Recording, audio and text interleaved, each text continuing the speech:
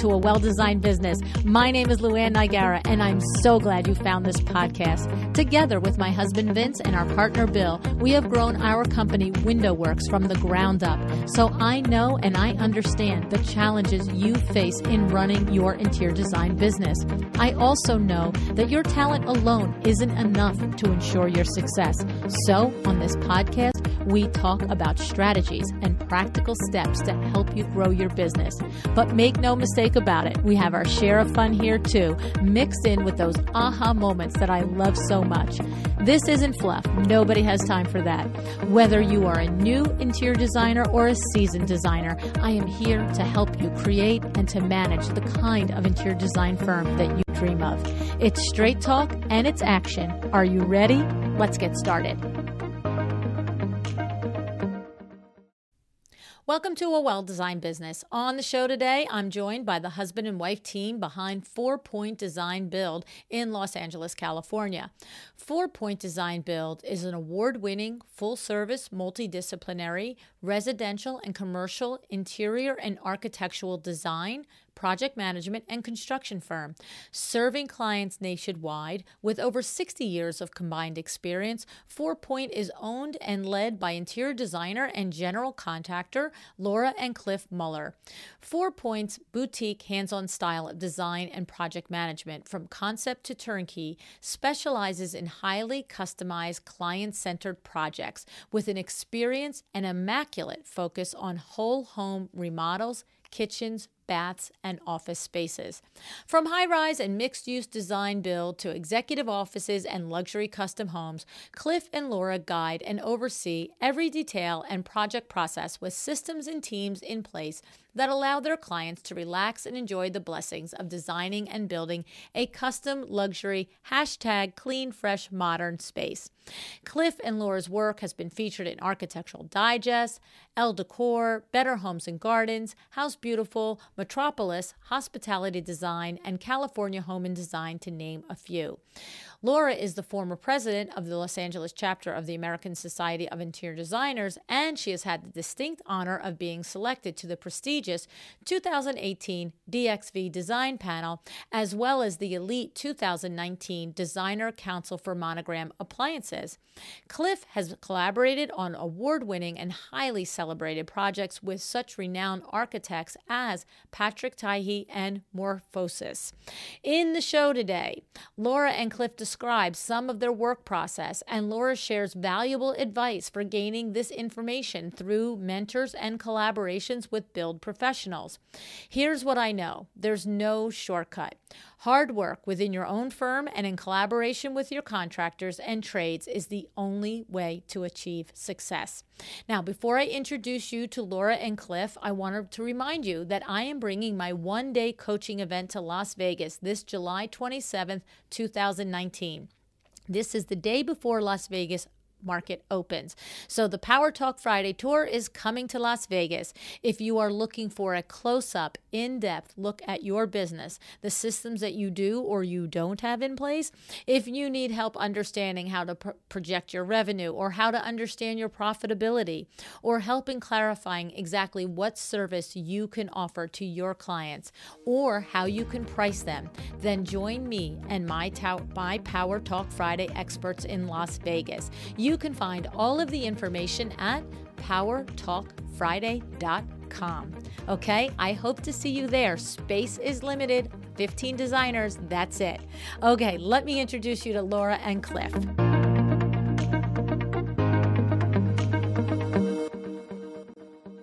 Hi, Laura. Hi, Cliff. Thanks so much for joining me on A Well-Designed Business today. Good morning, Luann. Good morning, Luann. You guys, Yes, thank you. Thank you. I'm so glad that you two are here with me because this has been a long time coming. And I'm also excited to actually interview the two of you because I get a fair amount of requests from listeners to have the conversation about design build firms. And I have not had a lot of these conversations on the show. There has been a few of them, but it's by far the lesser majority than your typical straightforward design firm. So looking forward to picking it apart. I've explained in the introduction the career that each of you have had separately, and now you are together for the last 10, 11 years working, and you have joined forces and you have created this amazing business, 4-Point Design Build. I mean, the accolades that your firm has received are numerous. The thing that I love, I want to tell you, is that for anyone listening that hasn't met the two of you in person, when you go to the website, 4pointdesignbuild.com, you're going to feel like you know Laura and Cliff. I love the pictures that you guys have on your website. I really do. Thank you. That means a lot. I mean, that it has a sense of invitation and welcoming. That means a lot to hear you say that. Thank you. It definitely does. We all look to have those PR publicity shots. We all look to have the head shots and the different team shots that convey our personality to our potential clients. But yours, what I love about it is that they objectively convey something, but knowing you, they convey you. And that's what I really like. There's such a warmth and a connection between the two of you in real life when you meet you and speak with you in person. And it's coming through on those pictures. And it's just outstanding. What a great photographer, and how cool for the two of you to be so relaxed, to really those pictures let us behind the curtain in my mind. Well, thank you. Thank you. I'm a little blown away to hear you say that. Thank you. That means a tremendous value to me to hear you say that, because it is not always easy to, find where that line is between professionalism and personal expression, and how you want to express yourself authentically in this business world that we're in. And it's so confusing right now with all the social media lines being blurred. To hear you say that it's resonating is tremendous. Thank you.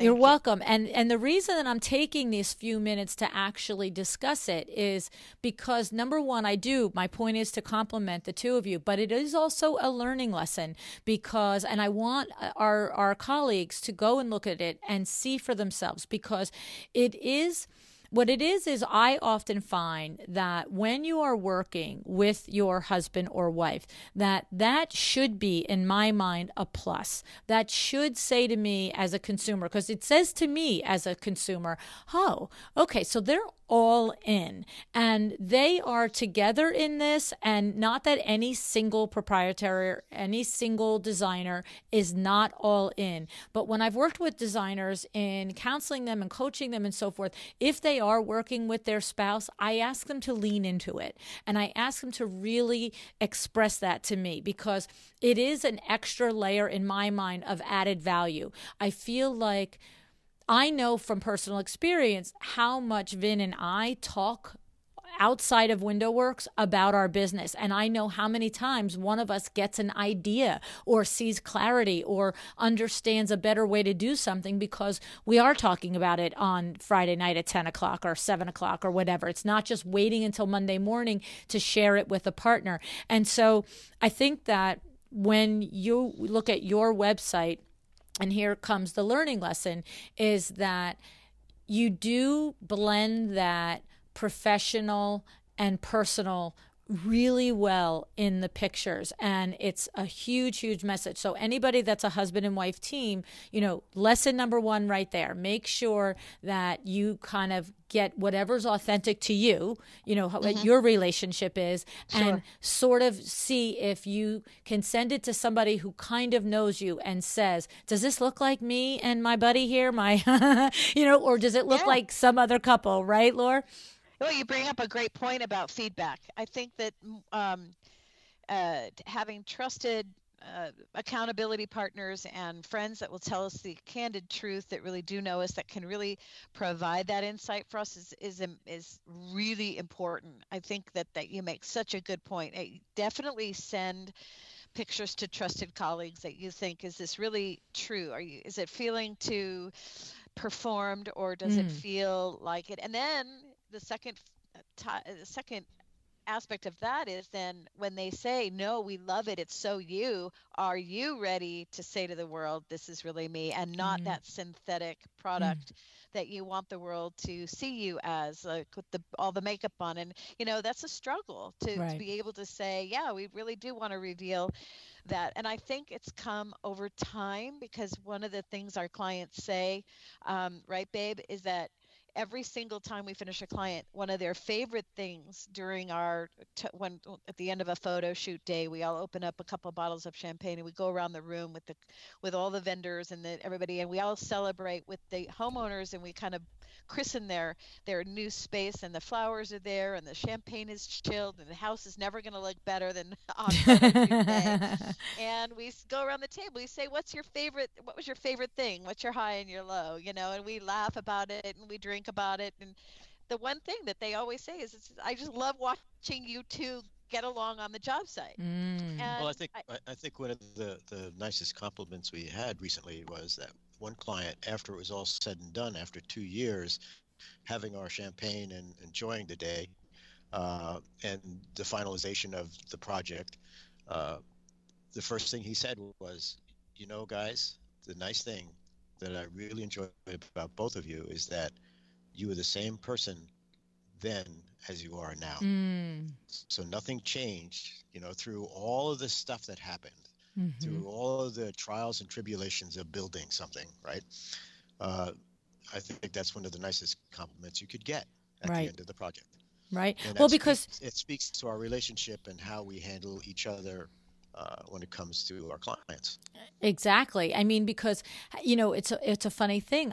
When I am on a project and somebody has just completed a renovation, because as a window treatment person, I'm usually coming in when all of that is done. Sure. And if the project is particularly beautiful, I'll say, who was your designer and who was your contractor? And when they share it, then my next question is usually, would you work with that person again? And particularly for the contractor, the answer is, I would tell you 6 out of 10 times no, and so and that's sad, and that means that man and woman, whoever's running that firm, despite the quality of work, if it's good, they're not running the firm well. But to your point, Cliff, it's that essence of the person I hired is the person who was the same through the highs and the lows, the pressures. The facade didn't drop on the nice guy, right? It is. Right. We are nice people. We are, thoughtful people, and we care about this end project together. So That's a terrific compliment. And you said something in there that's interesting. Is that every single project, Laura and Cliff, do you do where I understand I've had many people express that they will have that celebratory drink with the client after the completion of the project. But you mentioned that you've got all your vendors in there doing that too. I mean, that sounds like a pretty big undertaking. It does take a village. I could never stand up and take credit for a project at the end of the line and just say, hey, look at this pretty pictures. I'm a designer, and oh, wow, because not any aspect of that project was done alone. And our vendors are our team. And many times by the time we get to the end of the champagne and the photo shoot, a lot of people have gone on to, they're starting other jobs. So not everyone always makes it to the champagne flow, but I do put out an invitation and say, hey, listen, you're important. We value you. You're an integral part of the success of this home, and the clients would like to thank you. We'd like to have something a drink together that isn't on a timeline, and they're invited. Like I said, not everyone comes, but it is important to acknowledge the people that you work with and the people that our reps, for example, all of our plumbing reps and the people that we work with to get just the right spec sheets done and all that, they come early on in the design process, but by the time we get to the end of it, they've pretty much been forgotten. But for me, it's not that. way. Right, I mean, right, for me, right. I like to have my reps come by, and especially because we're friends and they're part of my team. If I'm going to invite my team, my staff, I'm going to invite my whole team. And they Right. are considered, they're not maybe in-house, but they are team members and they deserve to celebrate their work. I love Well, it. So I think sure. it's a great yeah, idea. I Yeah. think also too the idea that this is a design build firm, it has other implications about how people are involved in the project, Mm. from True. the people that are working on site, the drywallers, the plumbers. They know the owners know them, Hmm. and they usually have conversations with them. So it's not like they're strangers. They just Right. things are done and say, "Oh wow, nice." They actually know the people. They talk to them. We negotiate contracts together. So with this design build system, it's a lot easier to introduce everybody to the owner and get the owner to know them and watch them do their job, which is really pleasant. No, I think and I can see everything that you're saying. Number one, it's so nice of you to share the celebration with all of the people that have created the finished product for the two of you and for the homeowner. And I also know, I mean, just as window treatment people, how, Billy can sometimes, if we have a whole house of window treatments, he can be there 5, 6, 7, 8 days. It's not the same as, your contractors who are there for weeks and months. But even in that 5 or 6, 8 day period, he's making relationships with that homeowner, right? And I totally get it. And I also 100%. and I also can see sometimes as a vendor you'll be like, thanks, no thanks, not this time. But other times you'll be like, I really would like to go and see the way this came out. And especially for us as window treatment people, we are always seeing, as a matter of fact, the house come together. But somebody who did the rough-in plumbing, they may not see it. And so it might be fun and nice for them to be part of that. So awesome. I love it. I haven't heard of that before, so good for you guys. All right, let's get into this design build. All right, it is a different beast, design build. And tell me, first of all, your company is called 4-Point Design Build. I noticed on the website that you have a 4-step process. I'm going to jump out on a limb here. Is this where the 4-point comes from, and that sort of a thing? And are these 4 points critical? Like, give me a little bit of background onto that, one of you guys. Yeah, I think that how we developed the name 4-Point came. It's kind of a multi-layer. 4 just happened to be a really strong number for us. We have 4 children together. We have the compass. We are the center of a compass, and I think Cliff, babe, you said something to me the other day. The idea that we go in all directions. When you do design build, you cannot go anywhere but all 4 directions. So to right. cover all of the facts. That's right. So we really inject ourselves in and hence out of that comes the 4-step process. And it's very, very specific and it's very clear. And the compass is very important because we do steer the project. We shepherd the project from the very, very beginning of concept all the way through our champagne toast. So being involved in all 4 corners of a project is very, very important, and it's very integrated. And that is our what we provide, a very integrated service. But specifically, the 4-step process is very clear, and it really works, and it's very defined in the way we approach project sequencing. Okay. So when I looked at the website, the 4-step process is investigate, discover, analyze. That's step 1. 2 is design, concept, and development. 3 is architectural plans, project documents, bidding, and pre-construction prep. And 4 is the actual construction, design oversight, installation, the staging, the photographing, and the closeout. So the reality is that anybody that's had, every single person that's listening that's had even a minute of experience in this business knows that these are the 4 overarching steps, but each of these have their, like, probably a binder of steps underneath them, correct? Yeah, definitely. Exactly. Yeah. So think about, guys, if you were in a room with 3 interior designers that are in business under, 5 years, and they are saying, my goal is to be a design build firm. What is the first couple of things that come to mind that you are like, here are, to use your word, the pillars, the things that you need to be clear on? I understand, because here's what I guess what I want to say to you is, we can give somebody these 4 steps all day because they all just scribbled them down, I promise you, and they're stopping and rewinding and they're scribbling them down.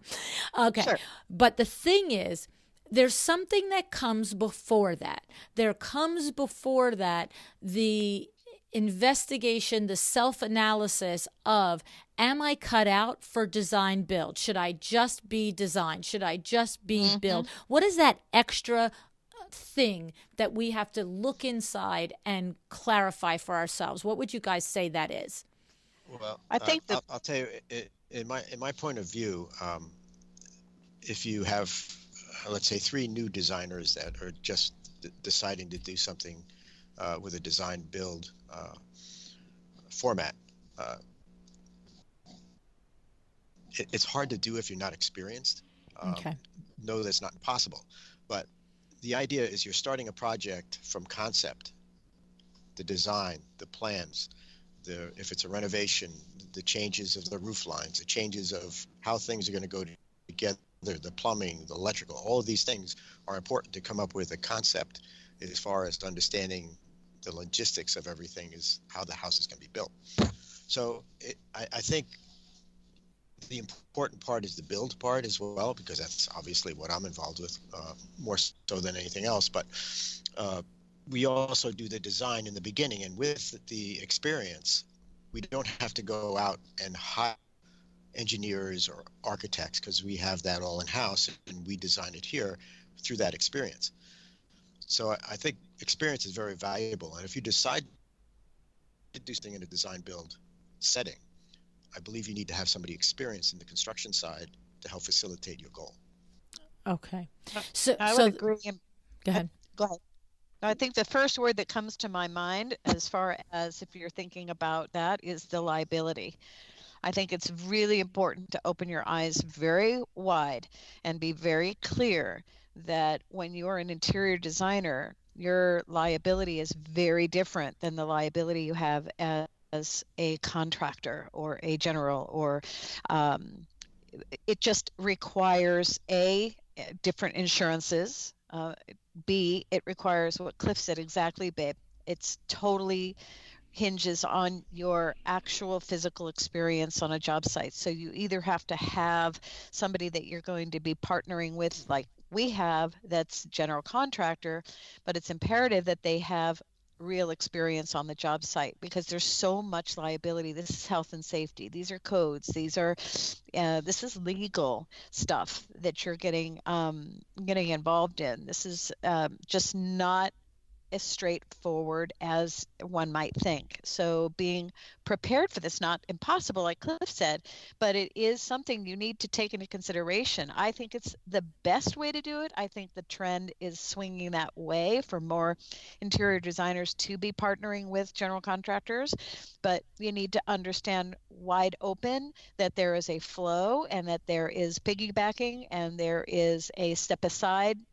All these moments require finesse, and you can't just walk in and go, I want to be a design build firm. This is great, and then not understand the liability, because it's huge. If you take your first step, and that's to analyze the building, you need experience right away.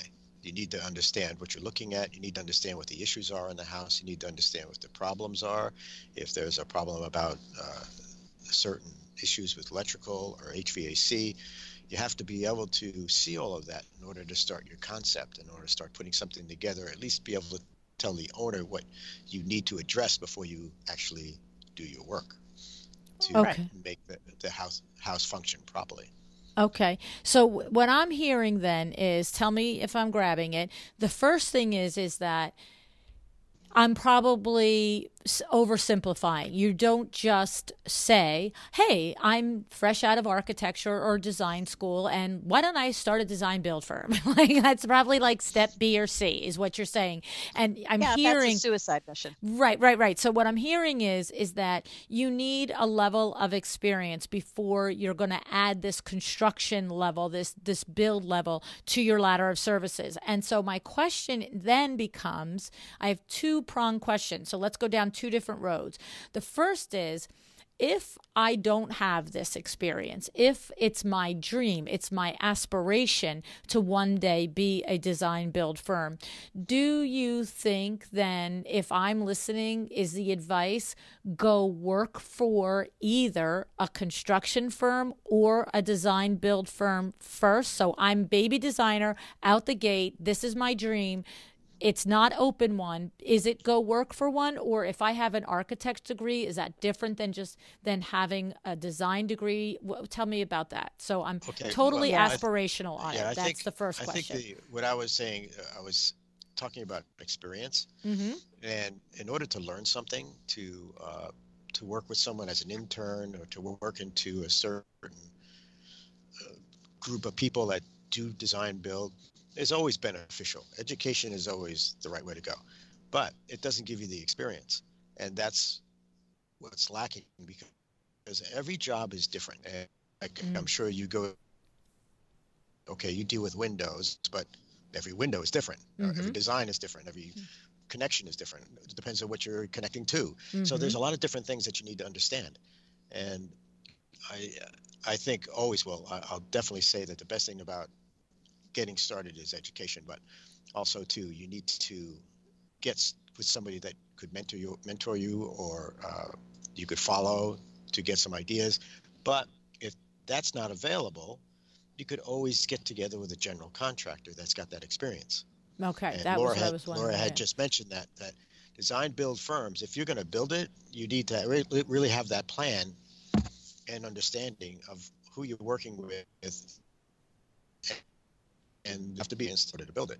So if you could hook up with a good general contractor that understands the process and is willing to help throughout the whole process, then that will probably be the best way to go.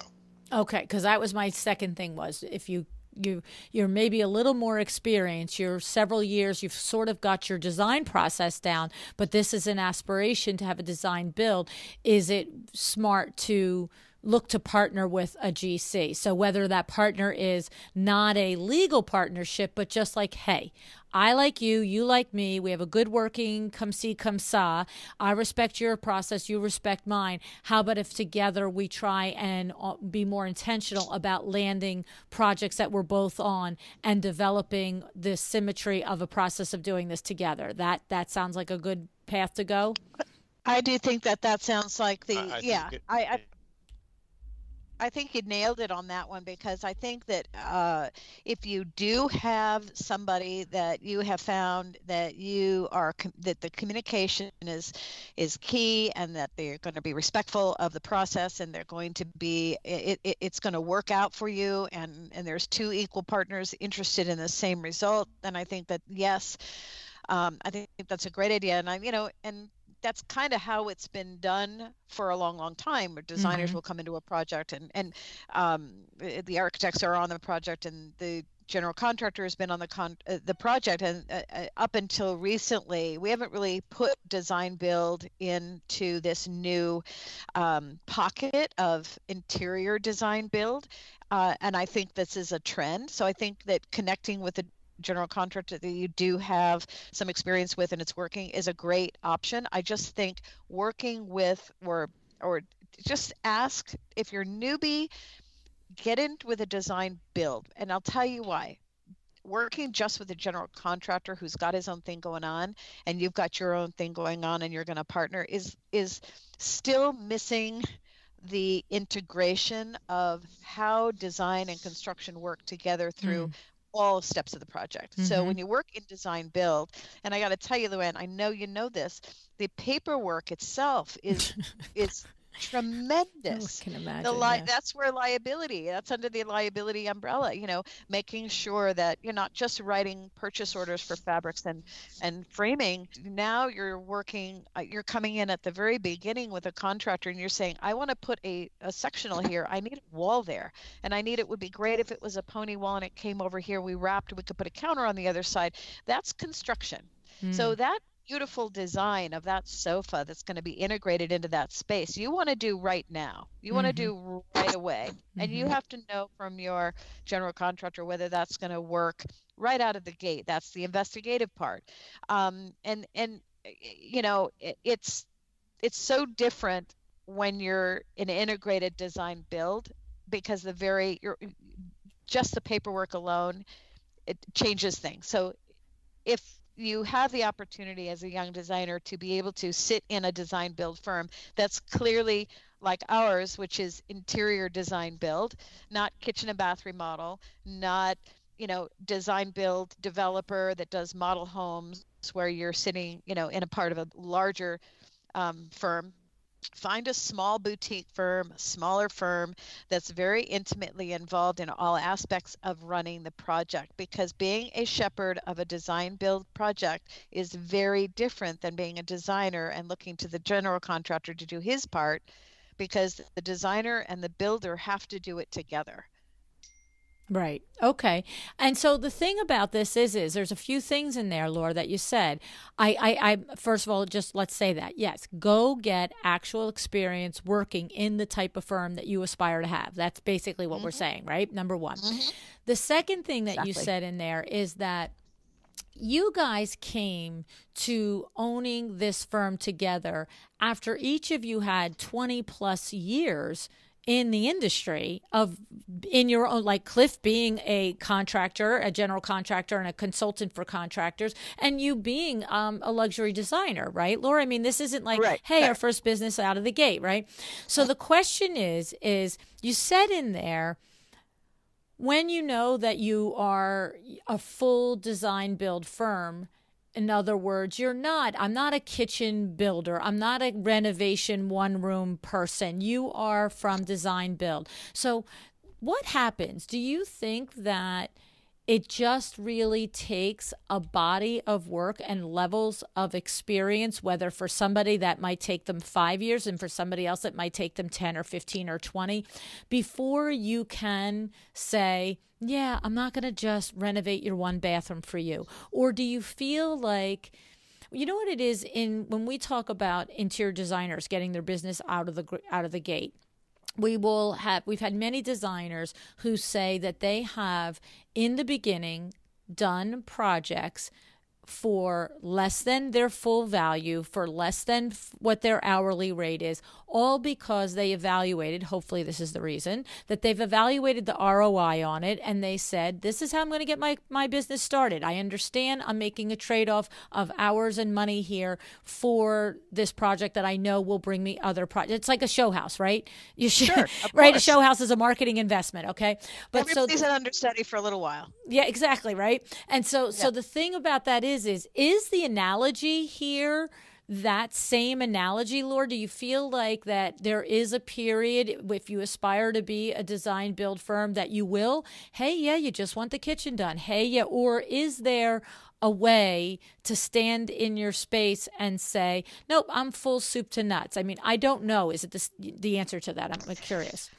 Yeah, it's funny because there's, I think, the conversation that's happening in design build world is it is taking a new shape. So to answer your question about, can I just do a small space as a design with a design build concept and learn and get some chops that way, it's not impossible. I just think that you have to take a deep breath and say, I'm probably going to make some mistakes, and probably there are going to be things that I didn't realize were going to be my responsibility. So I they slip through the cracks, and that happens. But I think that jumping in is always a good idea. Jumping in with your eyes wide open, jumping in with here's another great idea: have a mentor that does design build shepherd your first small project. So I would be happy to do that, having a young designer say, hey, listen, I'm going to take a small project, I'm going to work with my general contractor, and we're going to shepherd through this. Would you mentor my project digitally? Would we do it, can we do Skype calls? Can we figure out how to make sure that every step of the process that I'm not missing something, so that I can be prepared? Are there documents? Are there templates? Because there are. So you got to be very careful what you just said. You just said that to thousands of designers. I'm going to tell you right now. So the thing is, I hear you, and I know you have such a kind and loving heart, Laura. I know that about you, but we cannot have 50 designers call you up and say, hey, mentor me through my next project. Got okay. it. So give us the parameter. Cliff's like, Laura, be quiet. No, well, but here's what I want to say about it. There probably is a parameter in which you or someone else of your experience would be willing to do it. So let's clarify that, because, I appreciate the sentiment, and I appreciate the heart that wants to give that. But there has to be some parameters. It can't be just call me or call someone else. So what would that look like if you were to do that? Would there be a fee for that? Would it be like a cap on one question a week or one Skype a week? Because there are a lot of designers that just went, whoa, there's a design build firm in my area, and I would love it if they would mentor me a little. How do I approach them, and what do I offer in exchange? Oh gosh, that's a great question. I have to ponder that, because so you were just willing to give it away. Yeah, that's my nature. I know it is. And Cliff is a teacher by trade. I mean, but so I hear you. Thanks for having my back.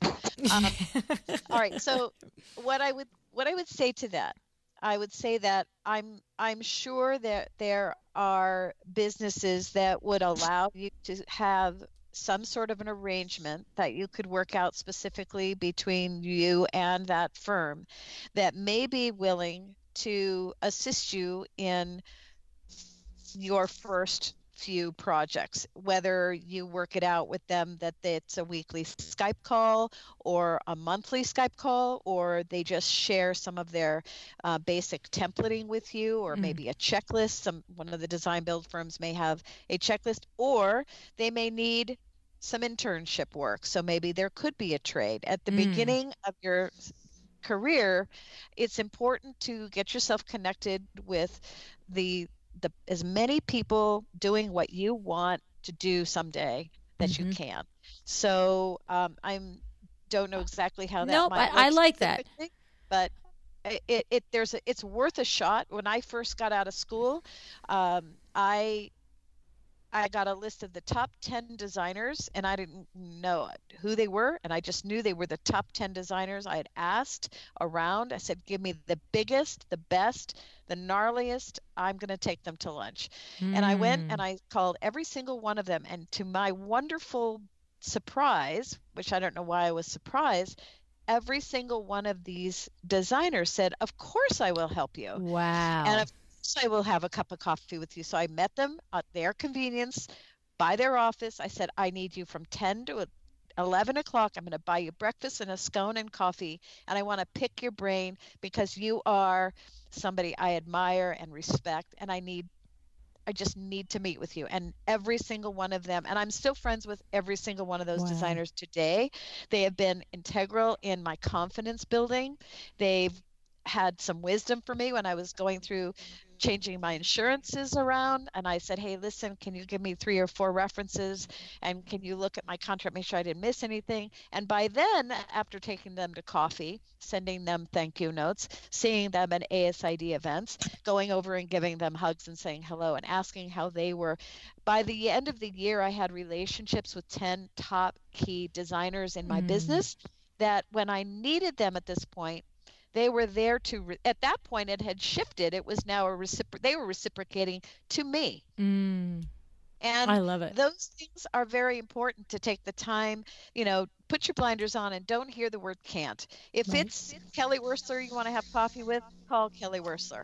If it's any one of those that you want to have a relationship with, do your research in your area, figure out how to make it happen. And the same with design build. If you want to work in a design build firm, or you want to have a design build firm, like what Cliff said, you cannot do that without experience, because you're going to get in trouble. Mm-hmm. I mean that quite candidly, and I don't mean that to assume that you don't know what you're doing, but even on the best days, experience speaks so loudly in the day-to-day job. Well, the risk is so much higher here. We're not moving furniture around and picking paint colors. That is scary and risk of its own when you're brand new. But this is like to your point. It's not the same animal whatsoever. It's really not compliance, and it's rules, and it's laws, and it's everything else. Yes. Okay. Like the paint police aren't coming to get you. Right. The first thing we do is we go to building and safety and get all the parameters for this construction. Like what's the zoning requirements, what's the setbacks, and then we start designing our concept with those details. And I actually will not. I won't design until Cliff finishes step 1, analysis. And that is so imperative that I don't waste time designing something that's not feasible. I need to know where my lights are going to go. So I need to know where the joists are going to be run. So in which direction they are. So, what's happening with demo, what do we really have? And then all that has to fill in. You have to know your budget. So you're dealing with budget, you're dealing with design. I want to know what kind of window treatments. I have to tell my framers that I want to do this kind of window treatment. So I need to have a 3.5-inch reveal if I want to do a seamless box. So if all of that stuff happens at the very beginning, and so I tell Cliff, I can't do anything until I know what the city is going to tell me,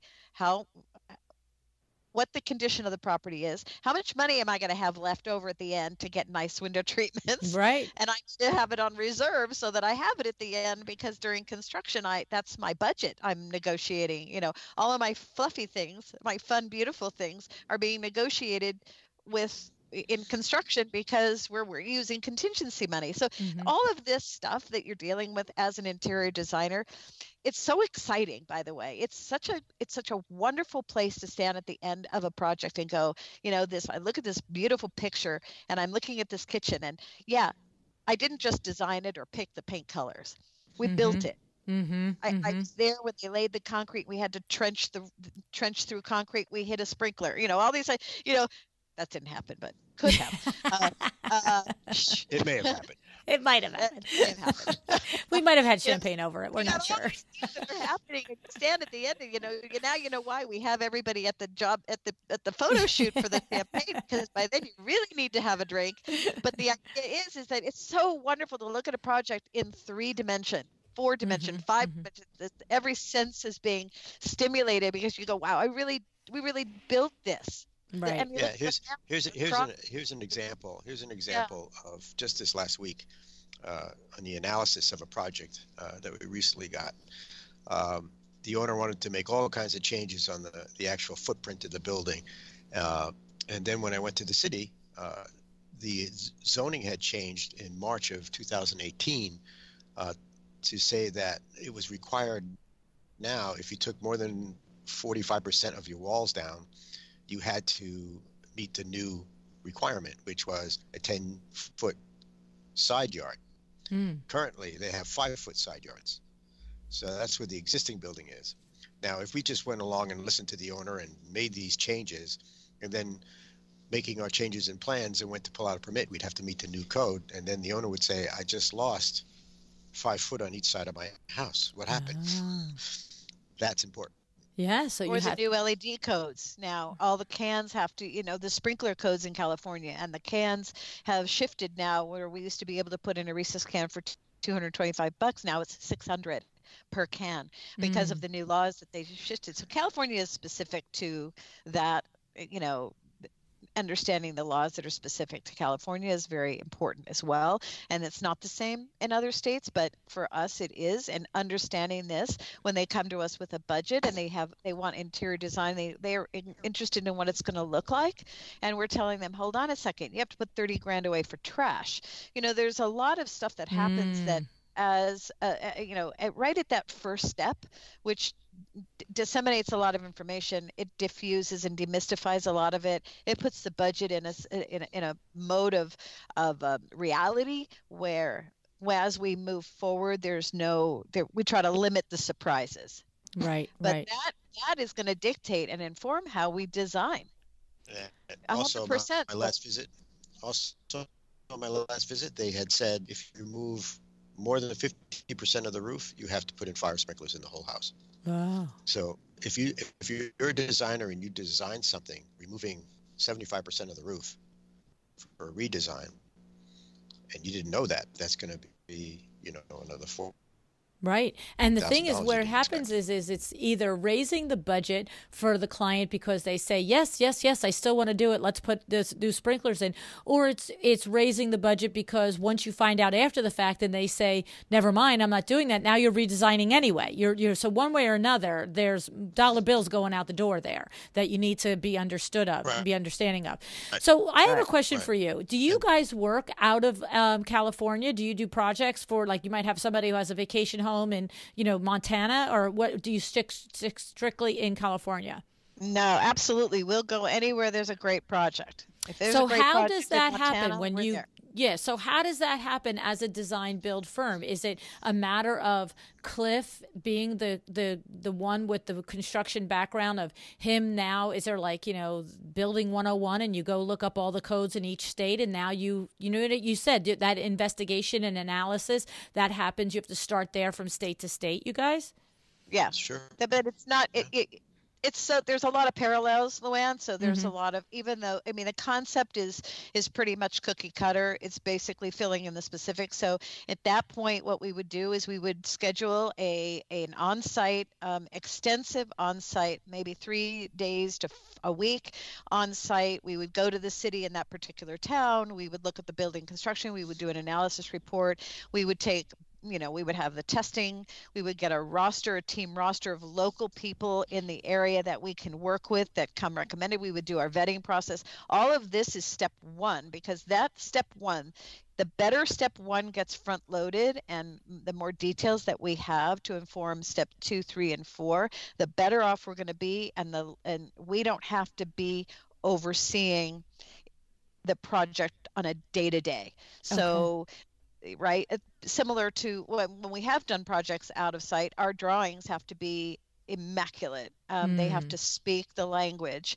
So investing in understanding how your details are drawn, your shop drawings, making sure that your notes are accurate and you're understanding that particular zone and code, which you've already gathered, is integrated into your drawings. And then that's how we can communicate on the job site. And then, every week or every couple of weeks, we love to travel. We would do a drop in. And if that's what it takes to do that project, and then of course we'd have to be there at the end of the project, because that's when all the crazy happens. Mm-hmm. And we would relocate ourselves during business hours and travel back and forth to make sure that everything was executed and installed properly. It's a concept is the same. It's just an airplane ride away. Mm-hmm. It's just the same concept, except for the fact that because we're not there on a day-to-day, the drawings have to be immaculate. So all the architectural has to speak the language of that city, and be almost perfect. If perfect can be had, they have to be that perfect. Right. Really detailed. Yes. Of course, I'm sure you strive for that ideal on every project because it just makes everything happier, smoother, whatever. But the reality is I can hear you. If you're off site and you have contractors on site and they're working for 3, 4, 5 days at a time, they don't think they need your input because they think they're following the drawing. And if they are following the drawing, but it wasn't perfect, what are we going to do? Because you're not like walking on the site every day saying, I didn't mean that. So, okay, I have one other question go ahead. Sorry. Go ahead.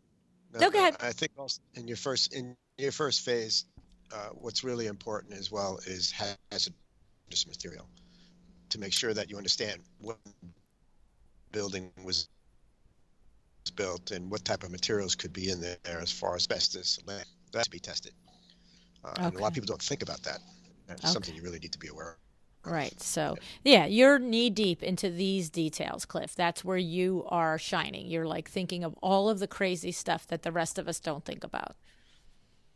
Yeah, but it takes up the budget. And Yeah. you, as a designer, I have to think, you get a client that comes in, okay, hypothetically, I have $100,000, I'm going to do blank.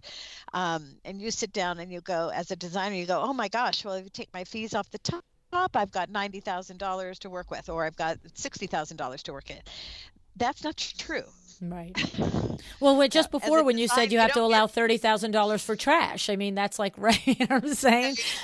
Yeah. I mean, I think that understanding that at the beginning allows you to, during that step one phase when you're really negotiating contracts and budgets and all this, before you get to step one, understanding that the budget, informing the client that, hey, we're all in, we're 100% concept to turnkey. We will make sure that you get every single thing covered in this contract. But let me tell you, when they get that contract, it's a scary number for them because they're giving 4 Point all their money, and they're used to, in the past, potentially giving a general contractor a small portion of the money, and then they give a designer a design budget. Well, tell me how much the sofa is going to cost and what's your markup, and okay, we'll have the sofa. But it's hard for them to pull themselves, but the consumer to pull themselves back and say, okay, wait a minute, I'm going to give you all of this and right up front, and it's kind of an all eggs in one basket type of thing. Our job at those first few negotiating meetings is to really educate them and tell them, okay, well, we make diagrams. We have a PowerPoint that we bring before we sign any contracts, we have them come into our office, show good intention.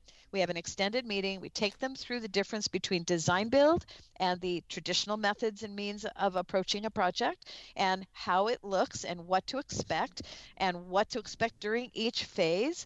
And so that their eyes are wide open going into a project, because the fees can be very high perceivably.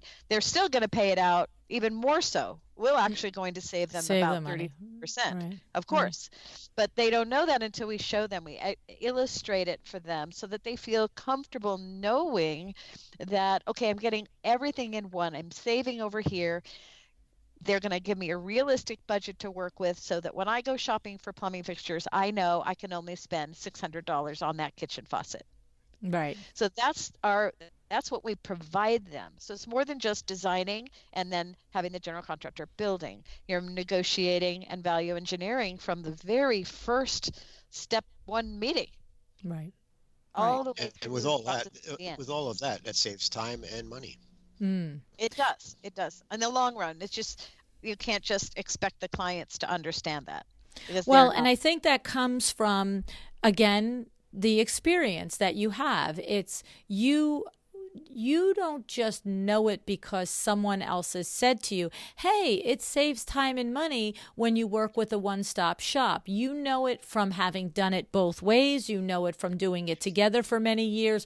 And so when you go to explain it and you express it to a potential client, there's a difference when you explain something to somebody when you know it. When you absolutely know it through and through. There's not a but that they can put in your face that you can't come back and say, and this. I hear you, but you know what I mean, right? It's so true. Yes, it's yep. I know that experience. I know that in and it does come with having done it many times. And so that's part of what the designers that are aspiring to have a model like this need to just give over in patience and understand, while you've done it once or twice or 5 times, each time you do it, you learn so much more and you become so much more convicted in, look, I get it, but I know this to be true. This is how, right? Exactly. I have one question. Yes, I do. They do. I have one question for you that I just, again, like, it's so funny because I feel like I often skew a lot of the conversation back to the less experienced designer, but I do hope that, I think there's always value no matter what level you're on, but it's that voice that I hear out there, the younger, not younger in years, but younger in experience voice. And so the voice I'm hearing now is saying, I'm on this journey. Okay, I'm going to do what you said. I'm going to get my experience. I'm going to, if I have the ability to partner, not necessarily money-wise, but just in tandem with a respectable contractor. These are all things that I'm going to take to heart. But what happens in the beginning when you are pitching the whole process, design, build, and the client is pushing you back saying, okay, it all looks really good, but let's just chop off the build part. Let's just chop that off. And I don't want to take it to completion with specifying, everything from moldings to sofas and all of that in lighting. Do you feel that there is a point that that's okay? Or do you feel let's assume we've got some experience under our belt. Let's assume we've working with a good contractor. Let's assume we've had some conversations with mentors and we've actually have some projects under our belt. Let's make that assumption. I'm not talking day one. I'm talking maybe day 3, right?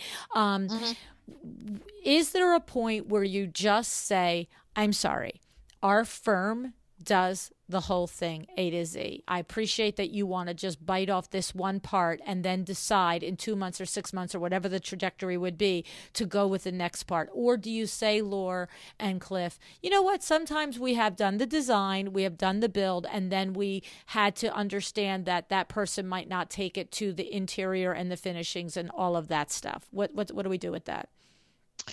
It's a great question. I think that at this point, we have come to a place of exactly what you just described, a point of essence and clarity about how we want to run our day-to-day.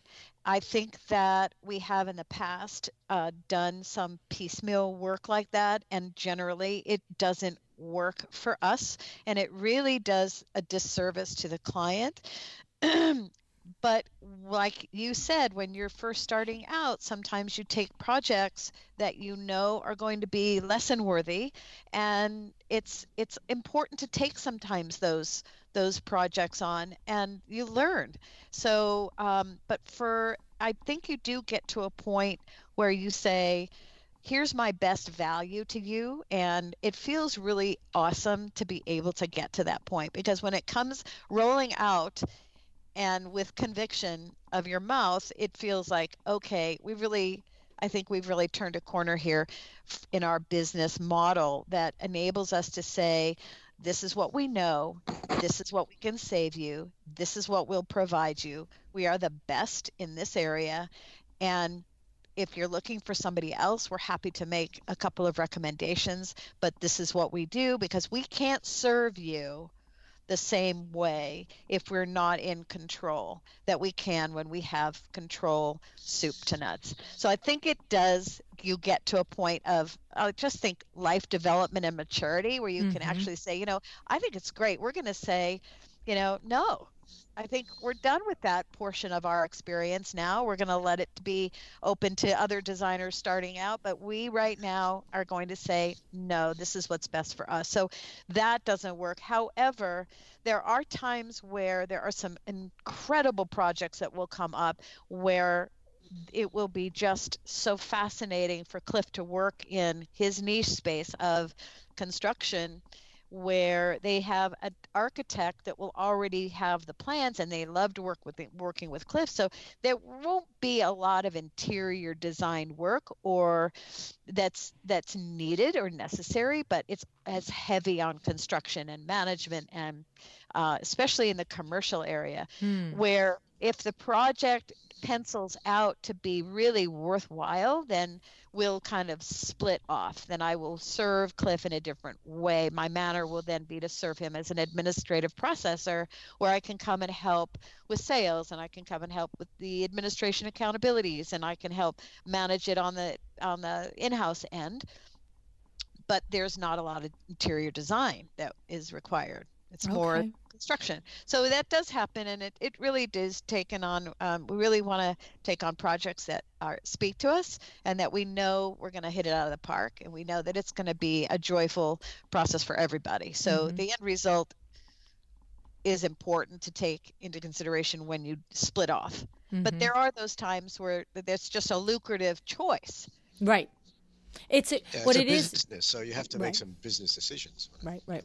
What it is there's a difference between making a choice to do a project that might not necessarily fit into your vision of your ideal project because there's a return there that you can identify, as opposed to being bullied into not getting the full project because you weren't able to stand and say, this is the way I'll do it.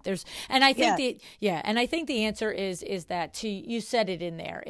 It's not that out the gate or out that first 5 years every project is going to be from A to Z if you're design build, but you're always figuring out the reason why you might do lesser than the full A to Z if there's value in it.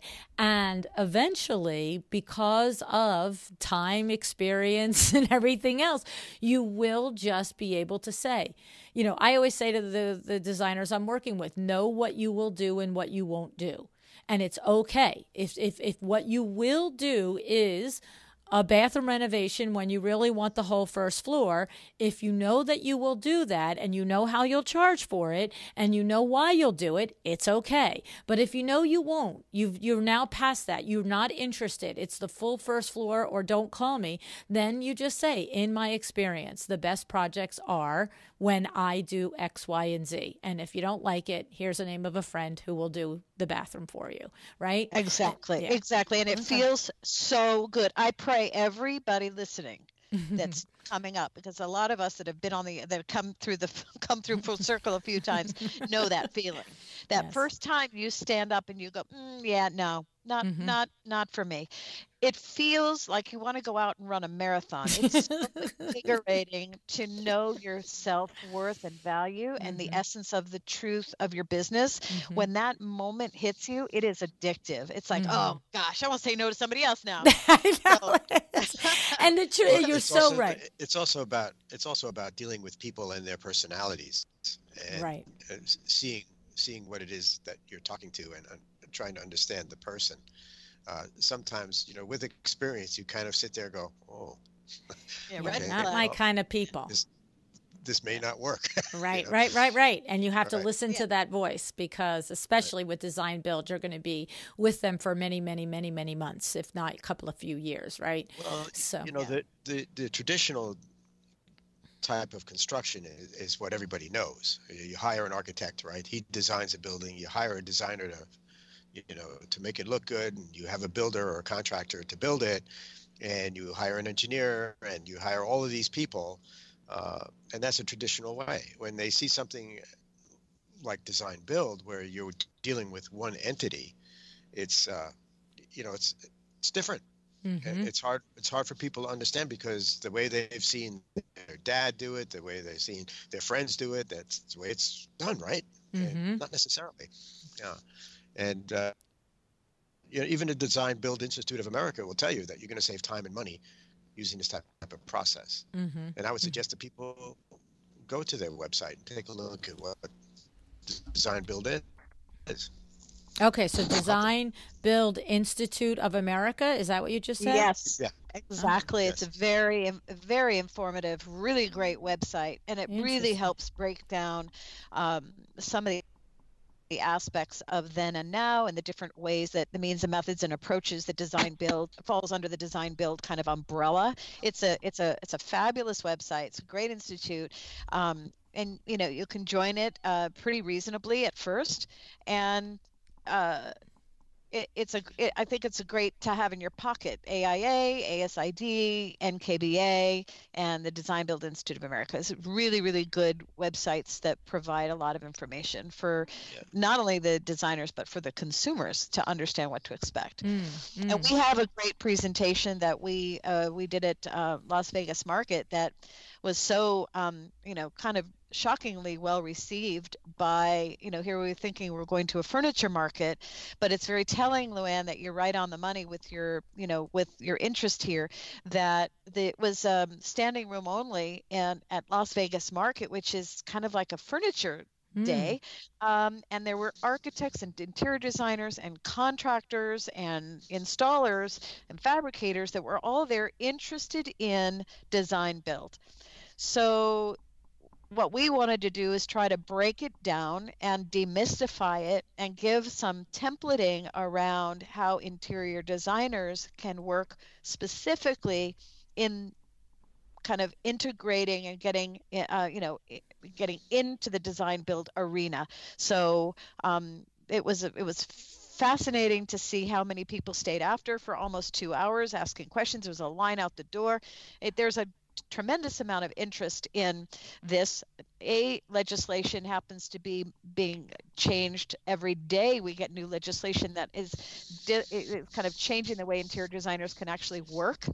And at the same time, we have new institutions providing master's degrees and interior design degrees, and they're coming out of college really prepared with no place to behave, no place to get a business going. And unless you want to just stay in interior design and you understand and accept the limits that is, you can't talk to a general contractor by law in most states. You have to be registered in most states. So things are changing. The landscape is changing. Design build is an incredible opportunity for interior designers to have massive control over a project, to enjoy the work, to at the end see this fruit that they've created that isn't one-dimensional. And that's not to say that interior design is one-dimensional. It's the opposite.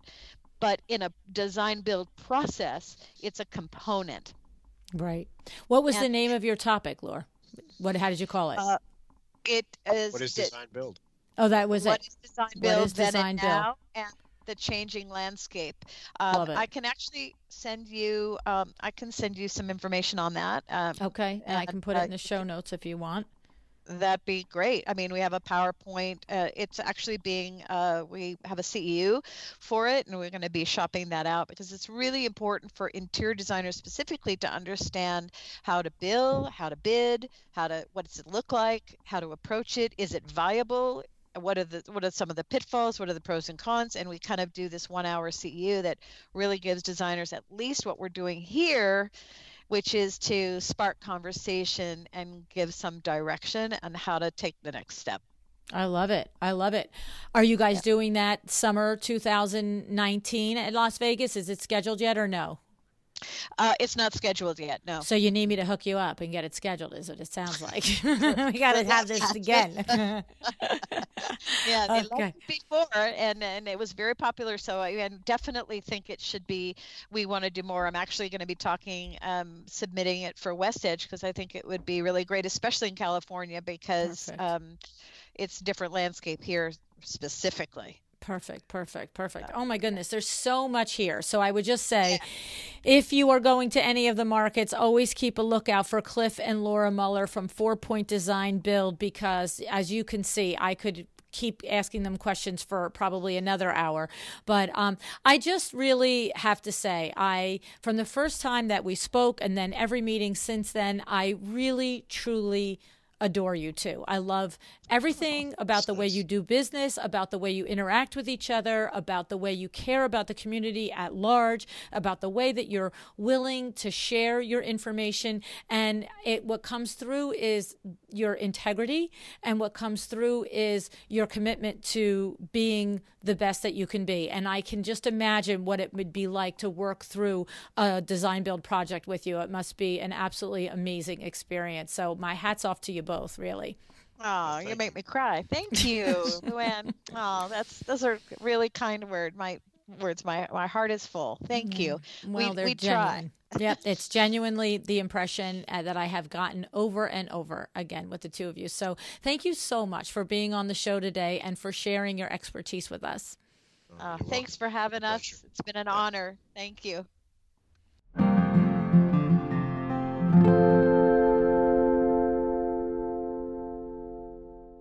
Maybe you've had the pleasure of meeting Laura and Cliff at an industry event. And if you have, then you already knew before we even started talking how wonderful they are, didn't you? Smart, fun, and kind, right? In addition to being excellent business owners. In fact, I want to share something with you. I said to Laura, I emailed her and I said, both of your bios are so extensive. Your accomplishments are so vast that I just can't read these whole things on air, right? But I said, but I don't want to be the one to decide what's important because there was so much, okay? And you know what Laura sent me? She said, Luann, these are the values that Cliff and I share, and they are found deep in our core. Our passion for volunteerism and family, our mission for excellence in design build quality, our mission for excellence in customer experience, especially with regard to maximizing our clients' budget and timeline, and our knowledge that our real-life backgrounds in theater and vocational education are key and add so much dimension and meaning to our work in relationships. Right? I mean, after hearing Laura and Cliff talk to each other and to us, are you at all surprised by Laura's words? Yeah, not me either. This is a rare couple, guys. And if you ever do find yourself at an industry event and you see their names on the ticket, please go see them speak in real life and go introduce yourself to them. You won't be disappointed, all right? Now, for me, outside looking in at each of you and your businesses, I have to say running a full-service luxury design project is awe-inspiring enough. But adding this layer of the full build is a whole other level of complexity that, frankly, makes my head spin. And what I know is the level of detail, the finite processes, and the adherence to strict systems must be a non-negotiable. I hope in listening to Cliff and Laura, you can see that while it is a difficult, complex career, it is something you can do if you do it with intention and a commitment to that detail and to excellence. All right. So I hope that you enjoyed this episode. I wonder what your takeaway from it is. I wonder if you've got a little line in your notebook there of something that you are going to do today to make your interior design or your design build firm better or more profitable. Alrighty. If you have gotten some kind of aha moment from this episode, I wish you'd share it with me on the social media post for this episode, whether it be on Instagram, Facebook, or LinkedIn. Okay. I'd love to hear from you. Thanks tons and tons for joining me today. And decide to be excellent.